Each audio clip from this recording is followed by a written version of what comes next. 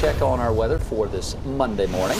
And we want to take you, we're not going outside. I thought we were going to take you up to Boone right now. Meteorologist Ted Faden here. We are going to warm up this week. That's some good I'm news. looking forward to that. Yeah, we still have to get through the cold this morning, but when you see 60s in there in the forecast for the 7-day, it's great compared to the teens we were looking at last week. So. It's a Monday. We got to give everyone something to look Yeah, forward right. to. Yeah, exactly. I'd say we earned it. This morning, you still want to bundle up as we have some of those cold conditions out there. This is a live look over King Street in Boone, where temperatures are in the low 20s early this morning. So certainly still holding on to those conditions. And let me throw the temperature up there where you can see where we are in the low 20s to get your day started for King Street in Boone. That's why you want to bundle up regardless, even though we have a slightly warmer start to the day. 29 degrees in and around the Queen City. We're at 28 for Concord, Monroe, 26 over towards Albemarle.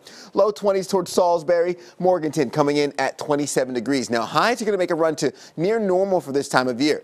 Typically, we get into the mid-50s for the end of January, and that's what we're making a run for. 54 towards Charlotte, Concord, 55 Monroe, 45 and 43 for Boone and Jefferson, respectively. I think we're going to hold on to the 40s for our higher elevations, which makes actually for a perfect time and a perfect day to take the kids out to the playground. I think noon to 3 p.m. is going to be the window where you have the most fun and see the most warm and pleasant conditions with a mix of sun and clouds out there. But we have the thin cloud cover overhead, getting ready for sunrise here in about an hour and a half or just shy of an hour.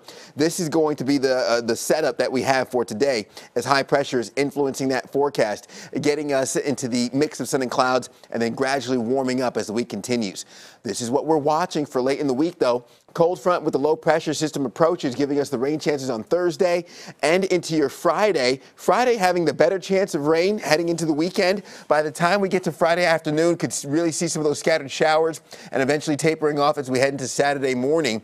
A little bit of a transition into some cooler conditions on the back end of that. Anything we get is going to be an improvement, especially with the drought conditions, because we've had the severe drought that we finished off the year 2021 with. We've rebounded since and still getting a little bit of those rebounding conditions, too, when it comes to the drought monitor here heading into your second month of the year. So Thursday and Friday are going to bring the 30% and 60% chance of wet weather. That's all rain, by the way, because the temperatures are just simply going to be way too warm. Same goes for our mountain county forecast. The mountain's going to be peaking in the 40s and 50s with overnight lows in the 20s and 30s. Even Thursday night into your Friday, only dropping down into the upper 40s, and that's looking like just rain for the second half of the week as well.